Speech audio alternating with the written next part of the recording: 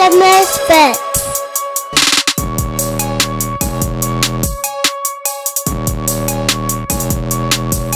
Hey everybody, my name is Jamie Balcom. I actually am from the great state of Michigan. I live in Iowa now.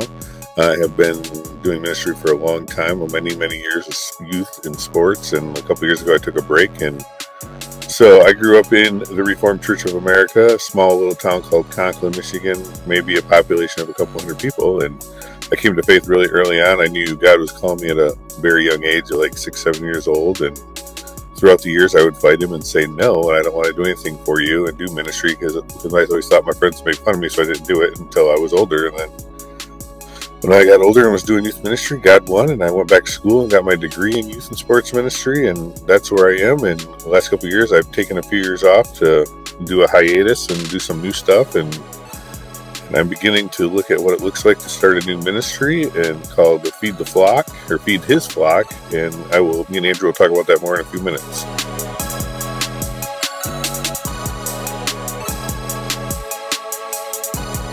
Hey everybody, welcome back. We are trying to stay consistent and do every week. We've got schedule changes coming up, so hopefully that's going to be happening. But today, we have a guest that has been a long time coming, because he was one of the first people. I don't even know if you remember this, Jamie, or not. He originally was one that we had looked at co-hosting before we even launched. I do remember. And then he was going to be doing his own thing for a while, and then that didn't pan out either. But he's finally here. We had recorded it. Those that followed us here from the CSRM Podcast back, many years ago we started. He and I had recorded together a couple of times for the CSRM Podcast. But now we're finally able to do it for the Misfits podcast. So, Jamie Balcom, welcome. Hey, buddy. Glad to be here. Yes. So, it's been a long time coming. We finally have you here. Let's start out with a little bit of why it's been a long time coming in terms of how you and I actually know each other and what it is that we've been trying to get going for a while here. So, who is Jamie? Yeah, it's been a transition for me in life the last couple of years. All the years of doing ministry and sports ministry, I took a break. I needed time away from doing ministry, and now it's like, okay, God's been pulling and he's fighting, and it's like, okay, and then my boy Andrew reached out to me, so I'm like, okay, God, this is what it is, and let's get going. So I'm in. So here we are right now. So I'm the one that's pushing. No goodie. That's good. Yeah. So for those that don't know, Jamie is a former CSRM board member. Yeah. He is one that he and I. So I don't know how long we've actually known each other now, because I don't remember how long I've been involved with CSRM, but we've known each other for a while. He and I have been both involved in multiple plannings of things. And unfortunately, he and I also are two of the type. I mean, there's a reason why he was going to be able to fit right in with the Misfits moniker right away. Both of us have a tendency to want to vision cast. It's part of the giftings that we've been given. Both of us also have a tendency to not necessarily fit the mold of the people that want to hear a vision casted to them. Would that be a correct way of saying it? That's the exact great way of saying it. Yeah. So we've run into a few roadblocks here and there, but Jamie now is coming because he is ready to start casting a new vision, and one that is in early planning stages, but it's far enough along that we want him to come and talk and see what can be done to help move that process along. And we're going to get to that here in a little bit. But first, I want to talk about something else that we've hinted at before in other episodes. But this is one of the times where we actually have a guest that I know is going to be able to actually break this down a little bit easier. Let's talk a little bit about this whole needing to take a break but not being allowed to type of situation. going on, because this is something that, anybody that has listened to us for a while has heard me say, is that there is no such thing as part-time ministry. And there is also no such thing as actually being able to retire from it. That's correct. And so I just actually had this discussion with a guy online the other day that he's like, I'm done doing church stuff. I'm ready to go look for another job. How easy is this going to be? And a lot of the other people in this group were like, oh, it's just a matter of changing your resume and things like that. And I'm like, well, no, dude. You don't understand what's about to happen here. Because you're going to go find another job and just be like, what is happening? Why are people thinking the way they're thinking? Why are people doing what they're doing? This is not how we're supposed to be treating people. And he kind of knew what I was talking about, but not quite. Everybody else in the group was just looking at me funny.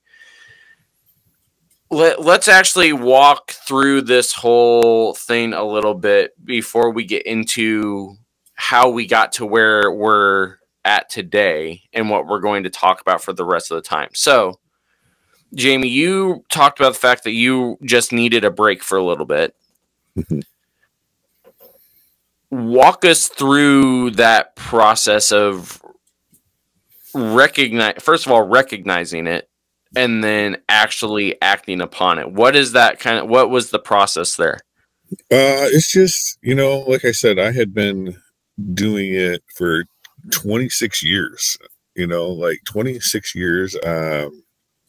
I moved out to Iowa to take on a job to do youth and sports, to continue it with a good friend of mine who's the senior pastor of the church I worked at. And, and there's always them issues that people they don't like certain topics, youth ministry. I literally moved into a small town where things don't happen. Our kids don't do that. That kind of stuff doesn't happen here. You shouldn't talk about them controversial topics with our kids and just different stuff and just issues, the issues aren't even the kids, the students, it's the parents.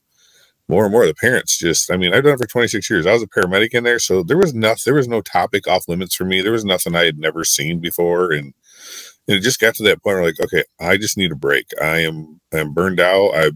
People have accused me of stuff that's never happened. They always do that. It's part of ministry. And I finally just I need to take a break. I need to step away from ministry. And I literally walked away from the church. I took 6 months before I even stepped back into church again. It was right after COVID. I was like, I'm not doing this. I'm not going back into a church. I don't want to go. I was very angry at things that have gone down, but also part of it was I need to separate myself and go to church again where it wasn't a job. Church is church now, and we began to go to this new church and 3 years ago, and the senior pastor ended up being my cousin out here in Iowa. My third cousin, didn't realize it till he said where he was from in a sermon. And I was like, oh my gosh, I'm related to him. And my wife's like, no way. I'm like, dude, he's my cousin.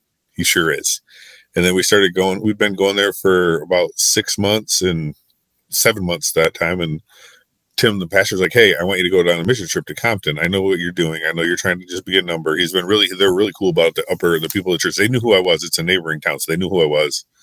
But the staff understood. And we get to California, and Tim's like, Jamie, I can't have you be just a number in our church.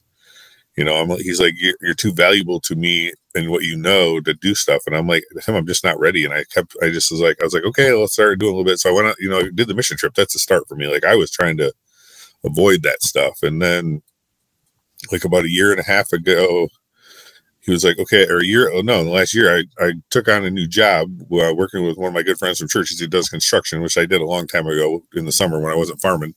And my boss just decided, he's like, hey, you gotta stop pushing, you gotta stop fighting, and then all of a sudden my boss tells me, hey, I'm going to go become a missionary in a year and a half. So they started they're in this process now. And I'm like, okay, God. And he's been like, Jimmy, you got to stop being angry with God. I wasn't really angry because I was. And Tim finally put me, Jimmy, you got to let the anger go.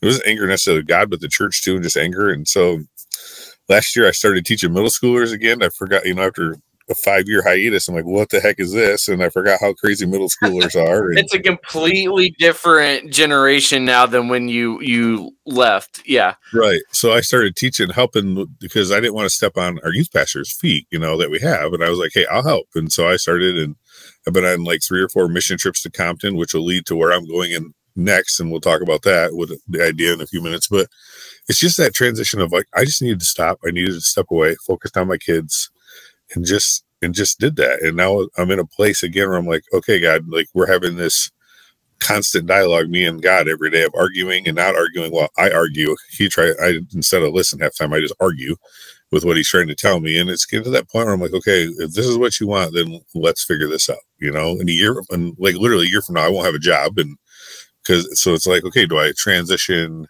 And I'm getting that, like, okay, I feel like I've had my break. I've separated. Okay, do I want to work in a church or do I want to do this other thing? And that's where we're at today.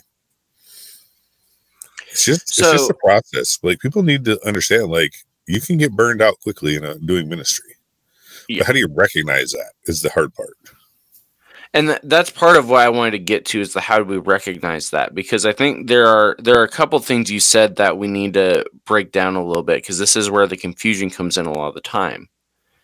Is one of the things you said was that part of why you just needed out was that there was just nonsense going on, is the best way to put it. There was nonsense going on. There were accusations being thrown around. There were rumors being spread. There were people that were upset because you were actually talking to their kids.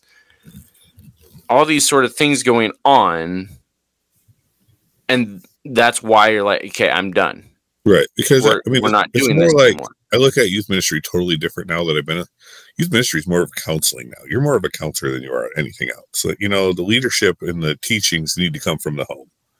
You know, we're just there as a person to walk alongside your parents, but also these kids need a place to vent, open up, you know, and you know, if you had to, like, my rule was, because I was a paramedic, I've seen it all. My rule with the kids were, you have 24 hours, you tell me something. And if you're either hurting yourself or harming yourself or others, you have 24 hours to go tell your parents. But the thing is, like most other youth pastors, like, I'm the first one, like, I will walk with you through this process. I will stand there as you tell your parents. I will sit in that meeting. I will get them to understand what's going on, you know. And then you get to some of the parents, like, my kids don't do that. And then the minute their kids do it, they don't want to believe it. And it's like, then they're like, oh, you're counseling my kids through this. Well, what are they doing? Well, part of it is they have to tell you, you know. I give them the time, and then it just continues on and just trying to understand what's going on. But also there's parents that don't want to hear it. And that's part of where my next question was going with, is, do you feel like, because contrast that with what you just talked about as far as both with your boss and the pastor that you have now, of where you said the things that was time. They wanted to give you time. Mm-hmm. They wanted to allow you a chance to do it. Very much, actually, they're doing exactly what you said you were trying to do with the youth kids. Mm-hmm. Yeah, they want you to be able to do it.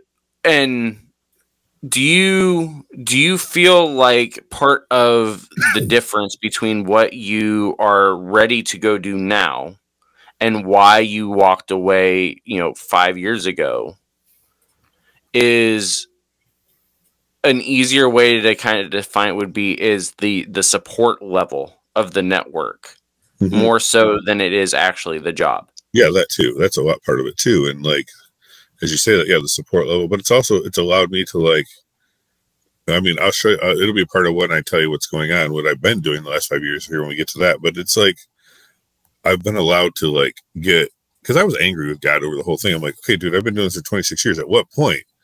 Plus, I'm like, I'm a dinosaur in youth ministry. I did it for 26 years, like, oh, wow. And then I'm like, but then, like, now as I started this spring, I started helping the middle schoolers. I'm like, okay, this is who I am. This is who God's made me to be.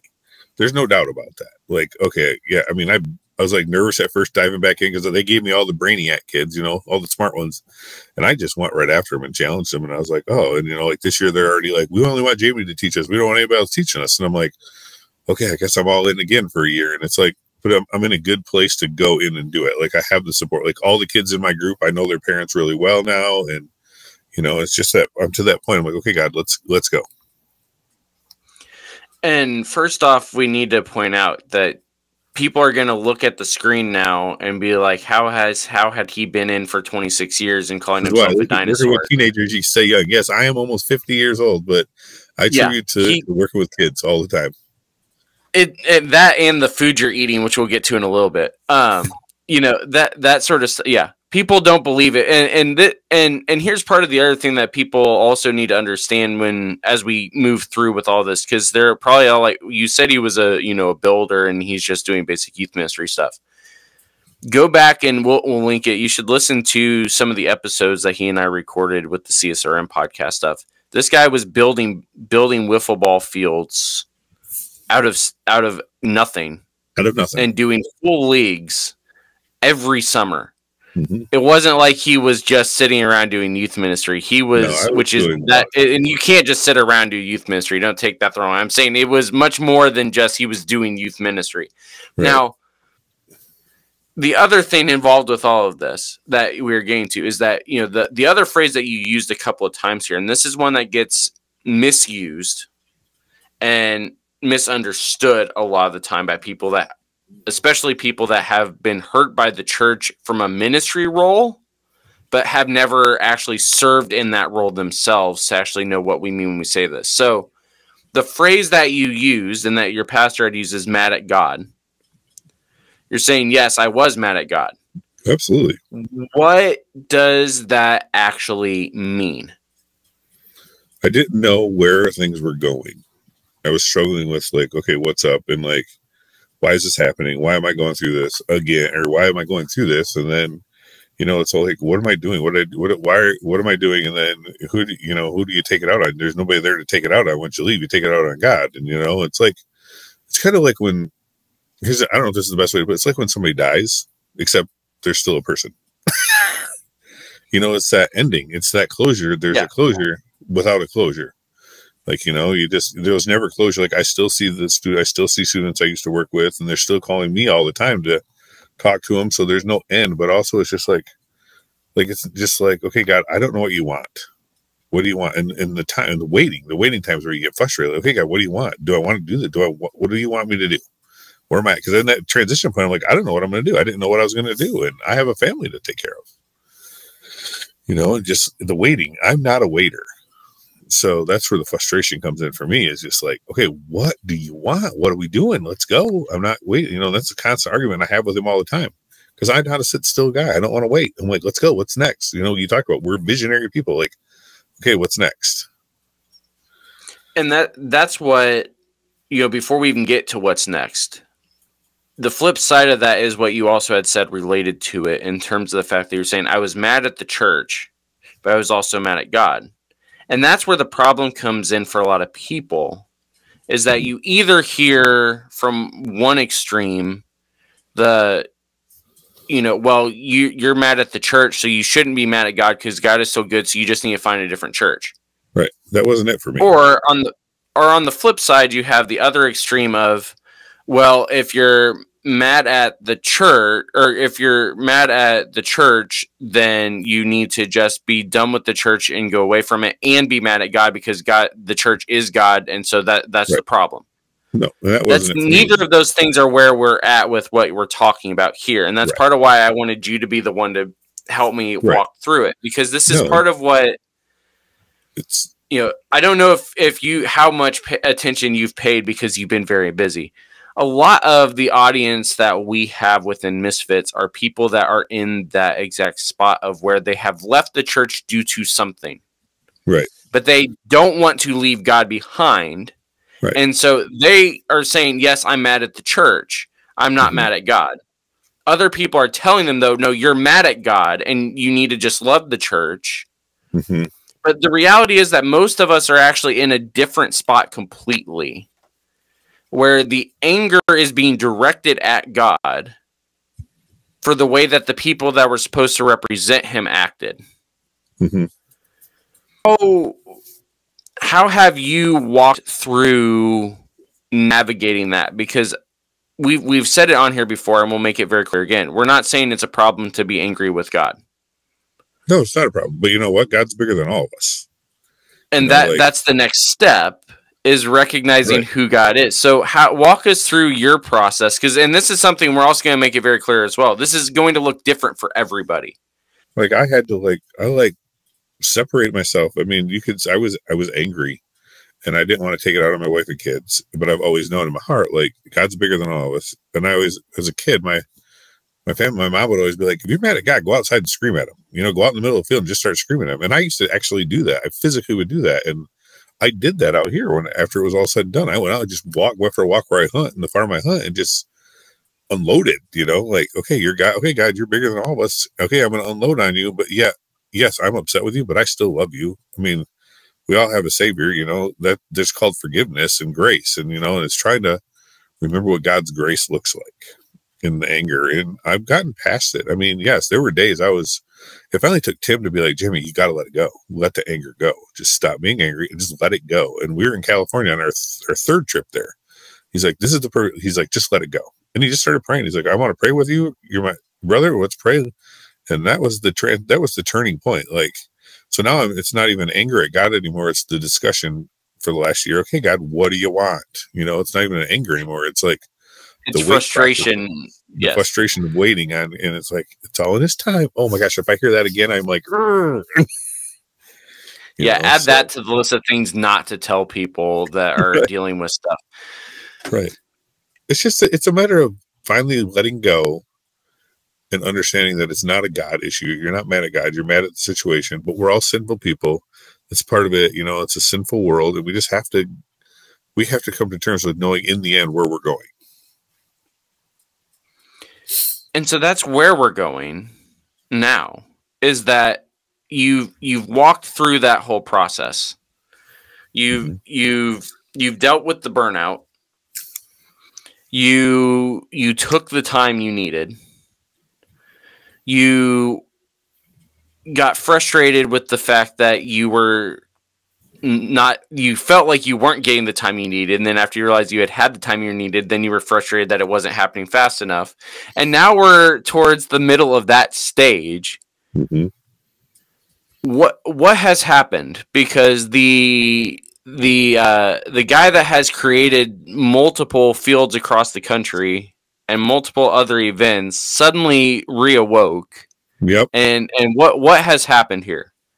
You mean in general, it's just, okay, I finally was like, it took my buddy, my Reed, who's my boss, like, Jimmy, you got to it's time. And me and him we have a lot of hard conversations because he's going to become a missionary in the other side of the world. And I'm like the church guy who's like, dude, do you know what you're getting yourself into? He's like, yeah, do you know what you're getting yourself into? And just deep conversations about that. And it's that point of, okay, being quiet and listening to God, just like Reed's trying to do right now. And he's amongst everybody. What are you doing? Why are you leaving? Blah, blah, blah. And, and I'm there like, dude, you're going. God's called you. You got to go. And he looks at me because he's been like, I don't know. They're like, I don't know. And everybody's like, they're going to be missionaries. So their families are like, no, we don't want you to go. And I'm like, And then I'm like, I literally said to him, like, dude, God's called you to go. You're going to go. And he goes, are you calling the kettle black right now? Because God's calling you again to do ministry again. And you're not listening either. I was like, oh my gosh. Okay. Yep. You're right. You're so right, buddy. And, which has led to deep, deep conversations. And, it's kind of the transition where I am now. And I feel God is calling me more and more after this last year, especially this last summer. And so, yeah, we're to that place of me and him are both like, okay, we've got to listen to God, but we also have to have that support group of each other. Like, okay, like, what are you going to do? What's next? And I've been asking him like the hard questions, you're going to go to a place where you're going to be like an outsider, and just that kind of stuff. And it's just like that whole transition of like both at the same time, like, okay, if you're going to listen, I have to listen, because I was always like, oh, you're the one going. And every day is like, Jimmy, remember, I'm leaving. So you got to do something else. You might as well just do what God wants you to do, because it's the best way for you there is. He goes, you are a ministry person. Get your butt back into ministry kind of stuff. I'm like, okay, I'll stop fighting it. And like, it just took hearing that from a friend who I trust. And I work for him, but me and him are very close friends. Before I even went to work for him, he was like, our friendship is foremost and more than anything. And it's like, okay, let's go. I'm in. I'm listening. And so now let's actually look at what this call is. All right. So, because this is where the fun part is going to be. So for a little background before we even get there, for those that have not gone in and looked at who Jamie Balcom is and what he was looking to do, you need to go back and look at the CSRM episodes that are linked. But the original plan going back 5 years ago was that part of what Jamie was hoping to be able to do was teach people how to actually cook meat well. Yeah.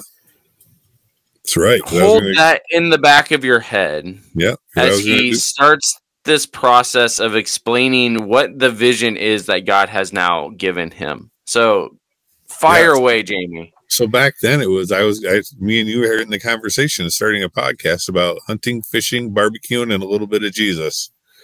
And that's what it was going to be. And I just, especially it was more the hunting than anything. And then, but barbecuing, because everybody needs to learn how to cook, and barbecuing is huge. And there's not much out there other than the Duck Dynasty guys, with hunting and Jesus. And so I remember that. And the point was with you was like, yeah, I want to do that. And then just a whole bunch of stuff fell off the rail and it just couldn't happen. And as I sit here right now thinking, as I'm watching your face on my computer, it's like, okay, God, here's that whole part of God's timing. Like, he closed that door at that time. And now, was it 5 years later? Here we're sitting right now having this conversation. So it's kind of crazy, but no. So when I moved to Lamar's, where I'm at now, my wife actually won the Traeger X at the city yearly expo. She won the Traeger grill they were giving away. And I was like, all right, let's learn how to start smoking stuff. And this is 9 years ago now, almost 8. And I was like, and I started learning how to cook and taking the time. And there's a guy in my town who's a very famous barbecue guy. Has at the time had 15 different internet shows. He was on every night, and I went to church with him, became good friends. We still are. He's like my barbecue mentor. And now he's like we do crazy stuff all the time now. And so it became a thing. And then we went to California in Compton, and the guys we were staying with, the church, they had what was called a pit maker trailer. I don't know, some of you will know who Pit My Grill guys are from TV. They had one of their custom made trailers. And while we were in Compton, I'm like, man, I want to do this. I want to do this more. I want to learn how to cater. I wish I could have a trailer like yours. And I'm like, what does that trailer cost? Like $20,000. I'm like, oh my gosh, 20 grand. I'm like, I ain't got 20 grand. So as we're out there, this is where God came in again. And all of a sudden I was like, I got a phone call. So a little back farther, my dad died of Agent Orange from Vietnam, after he retired. And all of a sudden I got a phone call, and it's this government number. And I'm like, I don't recognize this number. But anyway, the government decided, because my dad died of Agent Orange, they want to pay me and my brother off. They want to give us money. So I'm like, okay. And then the amount was astronomical. Not astronomical. It was a lot more than what I ever dreamed of, because we were like, it's only like $200. It's astronomical for any of us that have been working in ministry for a long time. Astronomical. And all of a sudden I'm like, holy crap. And they told my brother, said, did you open the check? I'm like, no, I'm in California. And he's like, well, you might want to have Stacy open it and blah, blah, blah. I'm like, what is it? He tells me, and I'm like, oh my gosh. I literally looked, I was with Reed and our friend Riley. I go, I guess I'm going in a barbecue truck, because I just got told how much money I made. I'm getting paid off by the government. Might as well. My dad loved to cook and loved how I cook. So I'm like, I might as well honor him. And so I bought a pit maker barbecue truck, which I have today, and I did I've been doing catering on the side, learning how to just barbecue everything there is. I've created a community. I've been in a barbecue community right now. I'm in with some of it's crazy. Like Kent, who my buddy here, Daddy Dutch Barbecue, has with all these shows, guys. I have met some of the most famous barbecue people in the country just because of Kent. And so that's where I've been doing, is just on the side. I just cater. And right now I'm catering on the side, building houses, catering, and getting ready to do some youth group ministry again. But yeah, which is going to lead into what's next. And I truly believe it's what God has called me to do. And that's where this conversation is coming into place. So this summer, to make it easy. So this summer we've had out here in Northwest Iowa, I know a lot of people know, we've had some massive flooding, just absolutely massive flooding. We've had multiple tornadoes that have never been around this area. So we had a tornado hit, a 5 tornado hit about 2 hours south of us in Harlan. And I called a bunch of my friends from church. I'm like, hey, let's go. I'll hook up the trailer. The trailer's hooked up. Let's hit Sam's Club. Let's go down. Let's feed people. So we went down to Harlan where the F5 tornado hit. We parked. We started cooking, and it really hit us. Like as we were driving in, Stacy just starts bawling. My wife, I'm like, what are you doing? We got to feed people. You can't cry. She's like, but the devastation is. We took all our families, so all the little ones. We had my little girl, both my daughters with us that are 7 and 4, and they want us, and they're with us, and like 4 families, and we just started feeding people. And as I'm talking to one of the cops, a gentleman walked up, an older gentleman. He's like, I need you. He goes to the cop, looks at him. He goes, thank you so much for feeding us. We appreciate this. And he literally looks at the cop and goes, hey, when you're done hanging out here, can you drive to my neighbors like 2 miles down the road and tell them to give me my machine sheds back? Because I saw my combines in their field and one of my sheds is by their house. And we're talking, this is like a mile and a half away from where they originally were. And I was like, wow. And then we had a riot doing that. We were doing it. We were feeding people. And then few months later, then we had the giant flood, the August 26th flood. It was insane. We went up north to the city where it hit hardest, one of them. As we were leaving town, I said to Stace, we are not going to get back into Lamar tonight because the flood waters are coming up. And as we were driving up to Orange City, where we go to get everybody and plan stuff, the flood, we saw the surge wave in the river next to our town coming down. And like, we're not getting back into town tonight. But we ended up going way south to get back. We ended up getting home that night. But we went up north, and then but that week was like, Sarah, our mission instructor, is like, Jamie, we've got to go feed people. I'm like, okay, well, like 400 or 500 people. That's what we've done a couple times now with the tornado. So I'm like, yeah. And she calls me that night. She's like, how about let's plan for like 4,000 people. Can you pull off a meal for 4,000 people? And I was like, you find me an army and a semi. She's like, what? I'm like, we need a semi. And we went down to Sam's Club, me and Reed and one other. We took one of the students, and we got a semi full of food. We brought it up to church on a Thursday night, and I said, all right, we need an army. We had like 80 people come up. I'm trying to do this. I'm trying to get people in place. That next morning, we drove up to Rock Valley, and our group alone served 5,500 meals in one day. And I just got the itch. I'm like, okay, God, is this what you have for me? Is this where we're going? And I have fallen in love with the disaster relief stuff. So I am looking to start an actual disaster relief business. That is my next thing, is to do complete disaster relief. So before we get into what the plan is, I want you to talk one more area of this, and that is, you describe the itch. Walk us through what the itch is, because I know what it is. Some of our listeners will know what it is, but I want you to describe it, and then I'm going to throw up the wording we typically use for the itch. For me, it was the moment that farmer was like, this guy just lost everything he owns. And he had such a sense of humor. He was laughing. He's like, man, I appreciate you guys feeding us. We prayed with that man right on the spot. But also was like, he literally said, you know what? I am 87 years old. I lost everything, but I serve a God who is bigger than all of us, and he will take care of me. And that moment right there, I was like, oh my gosh, we are here because God called us here to feed these people. It wasn't me going, oh, let's go feed them. It was God putting it on my heart. Jamie, to hook up that barbecue trailer. You already have. You have it. Get your butt down and grab some families, call it. And the exact people I called it, everybody went. And I was like, one of them might not. They were like, one of them had a wedding. They dropped going to their wedding. The other ones had a family reunion. And they're like, no, we're going with you. This is bigger than us, our families. And we went down. We served people. We served like 500 meals that night. And it was just that point of like, okay, I love doing this. It's that point of serving and just being able to pray with people, being able to just give them a hot meal. You know, then we were doing the flooding. As we were doing the flooding relief, people were walking up that hadn't showered in 5 days. We were giving them hot meals. You know, just a smile on their face. We were able to pray with them. We were able to just like, hey, let's talk about how can we support you. And our church has been a huge backing for me and with this idea. But the itch is when you stand there and see people in total loss, and you're like, I can help them for that moment. You know, and and it's not even feeding them food; it's feeding them a little bit of Jesus. Hey, can I pray for you? Can I take a minute and I just want to pray for you. I don't want to push God on. I'm not going to Bible thump you, as people say. That's not my job right now. My job is I want to get a warm meal in your belly, and let's just take a moment real quick. I just want to pray for you, if that's okay. And the word we use, the wording we use for that is this is the holy discontent stuff. Yes, sir. My favorite two words. A feeling of, this Paul, to borrow Paul's phrase, the woe to me if I don't. Mm-hmm. With Paul, it was just straight preach the gospel. Right. For you specifically, a decade ago, it was wiffleball and baseball cards.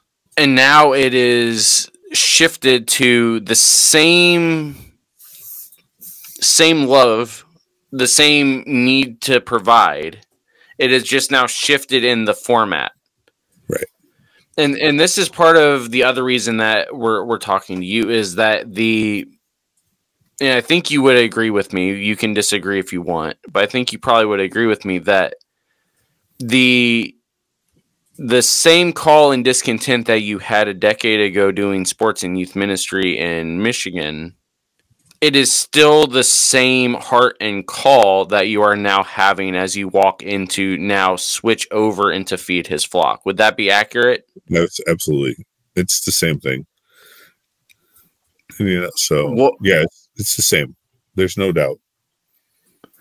And again, this is part of what, I keep saying this a bunch, but it's because this is also somewhat of the OV radio type of special sort of thing where we're going to be sending this off to CSRM to use as well. But it is somewhat, again, of a misunderstanding, misidea for people that have never dealt with this stuff from an actual ministry perspective, of the idea of the fact that if you are called into ministry, that you're called into specific roles and only specific roles. And if you're going to switch, then God's got to call you into that. That's not how it actually works.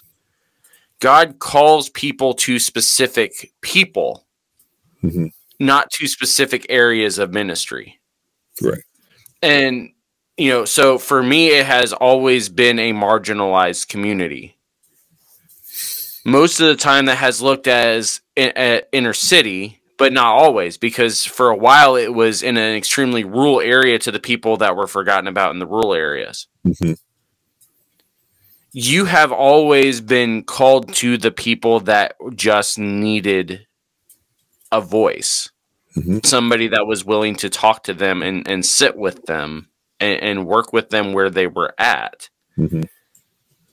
Now let's get into a little bit of how you plan on doing that now. So you already kind of talked a little bit about we've already kind of we started it. That's the crazy thing, without really even knowing what we were doing. When I was told I got to come up with a meal to feed thousands of people, I was like, this is insane. There's no way I can do this by myself. And I called some people, and I'm like, one of my friends, Riley, who go to church with me, he runs the armory here in Lamar's. He goes to church with us, and I'm like, hey, I need you to be Riley for a day and a half while we go up here. And he was literally my field general. Like, he was like, you do this, you do this. And it was awesome because I could focus on getting everything around. But yeah, the idea for me going forward is to start literally a disaster relief ministry, but not one like, there's all the big ones like Mercy Chef, Samaritan's Purse. They go to the big towns. For me, coming from small town, little town Conklin, that's where I want to be. Nobody's going to go to the small town in America that gets hit by a tornado. The little towns, like they go to the big ones. Like we had like Samaritan's Purse and Mercy Chef went to Rock Valley because it's a central point for a bunch of big cities. Me, I want to go to the tiny little towns that are population, 300, 400 people for a few days. And we're going to feed them. We're going to serve them. And that's where it's going to start. Is I want to be the one that goes to the little towns. So you've got the food, you've got the giant truck, you've got not truck, you've got the trailer, not the truck. You've got the food down, but then you also have a little bit of another advantage in the fact that you just spent the past 5 years working in construction as well. You also have the ministry background. You've also got the sports ministry background. Which, when I say that for people that are not part of the CSRM network, they're like, that's the same thing. No, it's not. The sports ministry background and the ministry background are two completely different things. And we might even get into why that is here a little bit. But walk us through what you're wanting this to look like in terms of you just said you're going to the small towns. You're hoping to pull in. You're hoping to feed the people there. You're hoping to be able to also feed the workers there. Beyond the food, what is it that you're looking to actually do? So as I right now, I'm working on like creating the 501c3. We're starting the process to raise funds to help do it more. But like everybody's like, well, what's your vision? And my vision is, it's like literally it's all John chapter 21, the whole thing, but especially the one verse, John chapter 21, verse 9 is where they're coming in off the water with this boat full of fish, and there's Jesus, and he's standing on the sideline, and it literally says, Jesus lit the charcoal to feed the people. And when you're in the barbecue world, that's a big deal. You light your charcoal to feed people. And and it's that idea of like, here, I want to go in to where the people are, and we're going to light the charcoal and we're going to feed them. We're going to take the time to feed them. But I have learned, though, that to do this correctly, because I don't want to go in and do it only partially. We're doing this, we're going to do it right. And so there's a lot of stuff that's got to happen in place. Like, I need to come up with funds. Like, I found out with 501c3, you have to have your business plans in place, what you're going to do. But first and foremost is I need a bigger trailer. So I've already reached out to Pitmaker. They've sent me the blueprints to build a new trailer that's like mine on steroids, because I want to be able to go in at one time. If I can feed 500 to 1,000 people in one meal, let's feed 500 to 1,000 people right now, per meal. And, and then what else do we need? The different equipment we need. But it's just like, it's not even necessarily feeding the people the food. It's feeding them who Jesus is. Like I said, like, I want to be able to go in there. We're going to come in. We're going to feed you.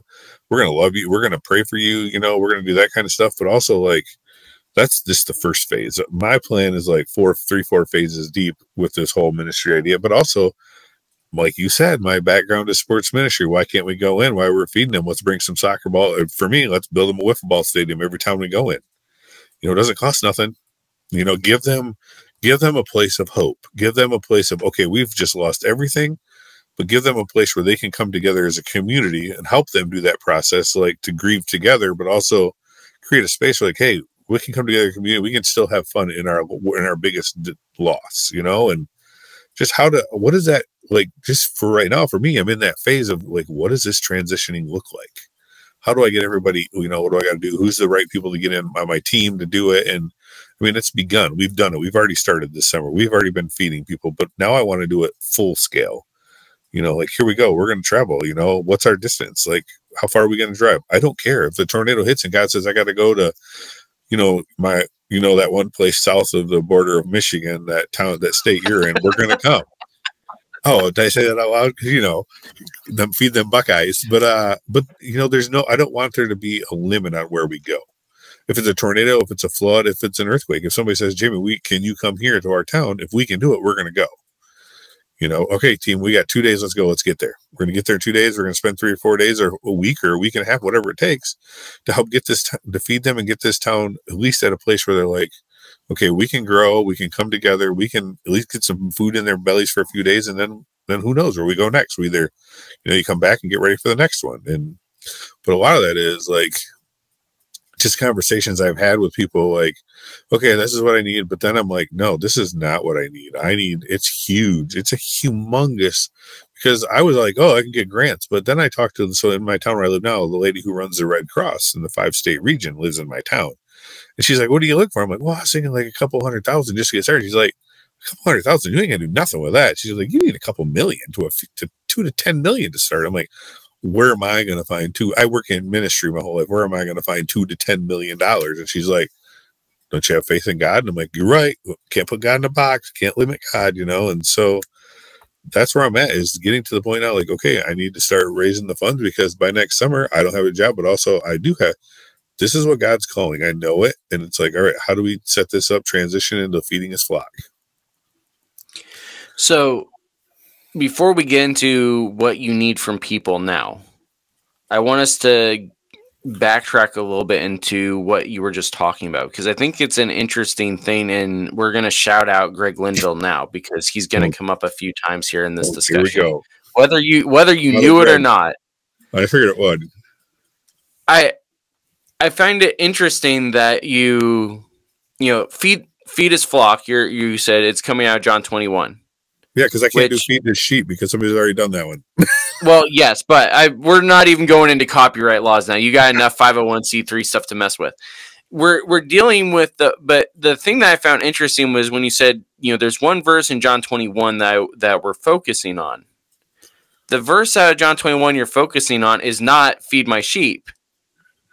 No, it's the not. Verse that you're focused on is the idea of lighting the charcoal, which is part of what, the concern that comes up when you hear sometimes when people are starting these types of ministries is the fact that they're going to come in, they're going to throw a meal at people, try to shove the Bible down the throat first, then feed them, and then they leave and everything, and they're still in disaster mode. You know, we've talked about this this is why CSRM doesn't like the idea of non-indigenous missionaries and things like that, because you go in, you do this stuff, and then you leave the town with nothing.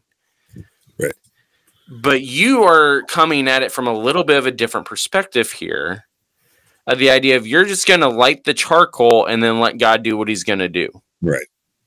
I'm there to feed people and pray.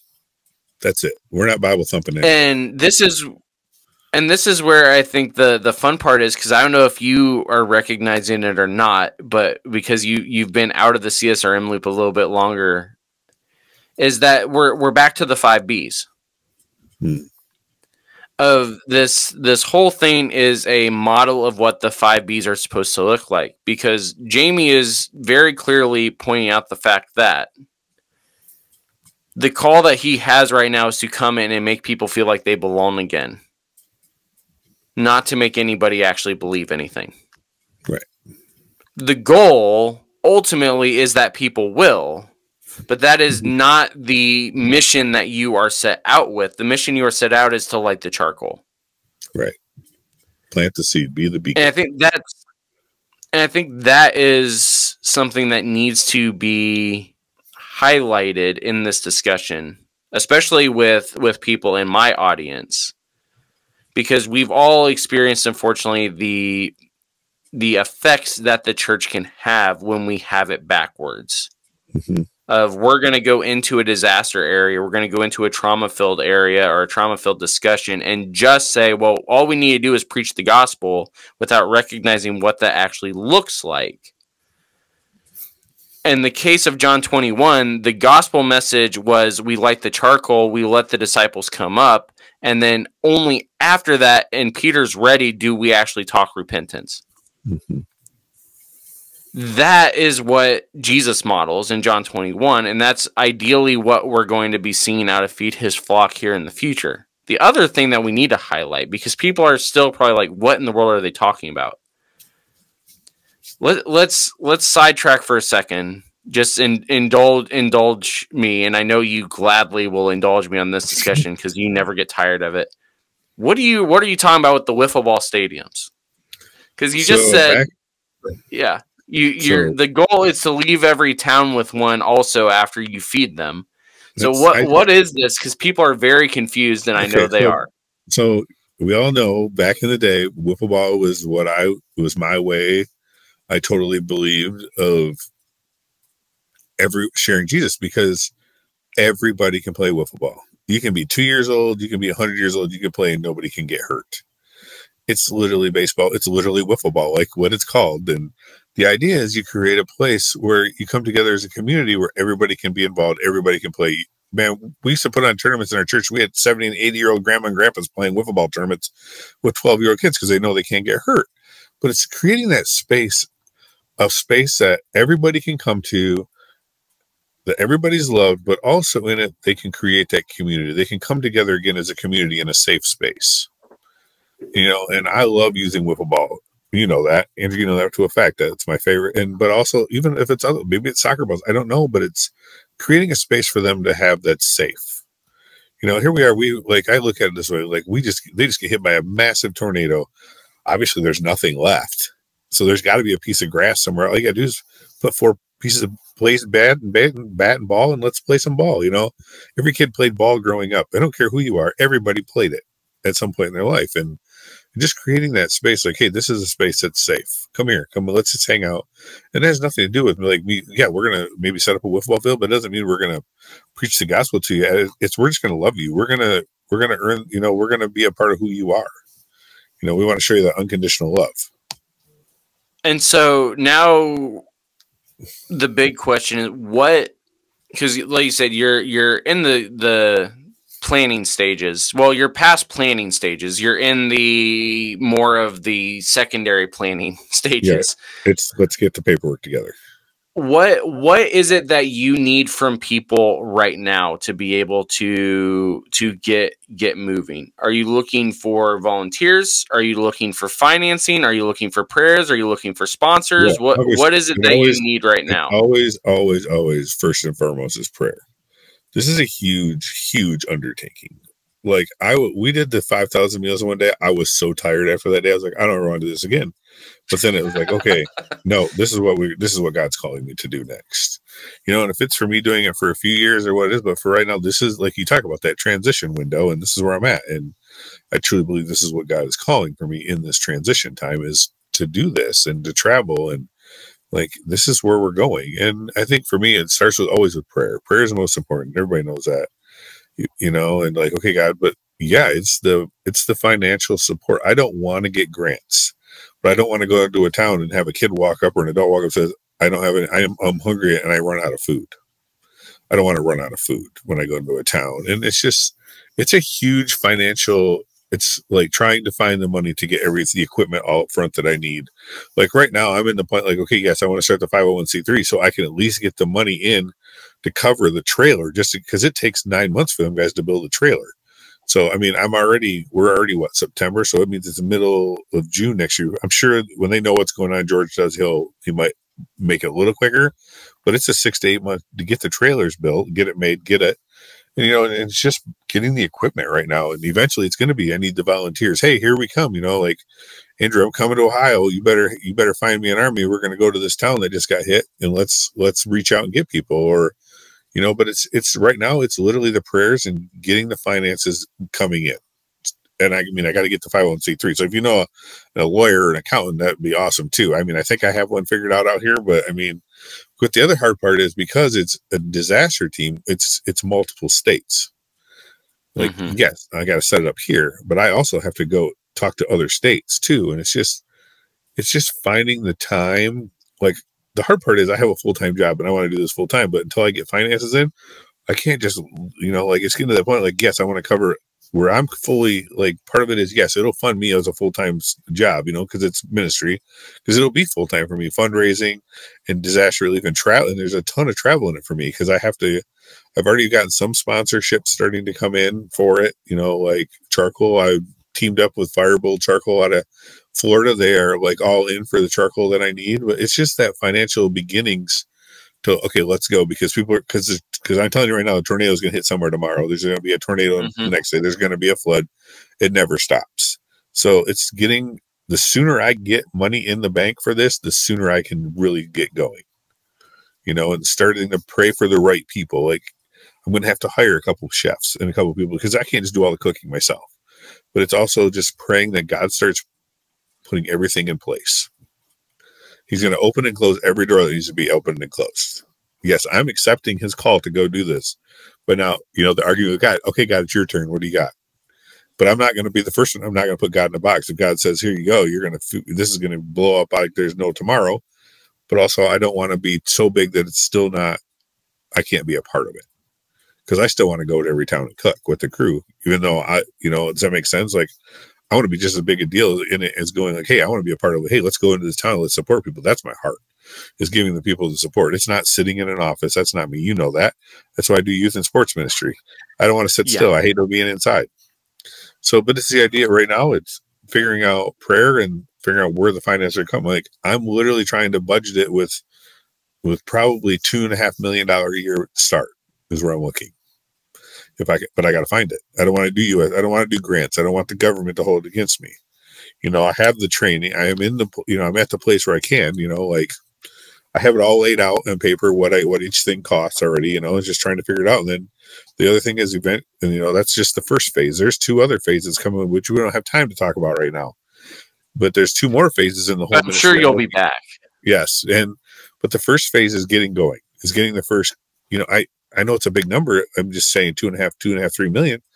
It's a huge number. It's astronomical in my head, but to do it correctly, that's where it's at. And then if we have money left, because I mean, $1 million alone of it is food for that's just 5-6 months of feeding a town of 500 to 1,000 people. You're looking at $1 million in food for 5-6 months. We'll put that into perspective. You're just like, holy crap, like, oh my gosh, I need $1 million just to buy. Like, I think about every Sam's Club I'm going to walk into and have to write checks for $10,000 to $15,000 every day. But you want to, and a part of it is like Mercy Chefs. I love their ideas. You want to have color. I want people to open that box and know it's not just a cheap meal. It has to be nourishing. It has to be like, I want to eat it. Like I want to go, oh my gosh, this is a really good meal. I'm going to eat this whole thing, and creating what all that looks like. And you can't do that with garbage food. I want to give people the best meal I can feed them. So that's where I'm at. It's just right now, it's like, okay, God, I need $3 million as soon as possible so I can, order the trailer, order a new truck, order a refrigerator truck, get a building, because I'm going to need a warehouse. And it's possibly, if it gets big enough, I need warehouses and kitchens in 3 different states.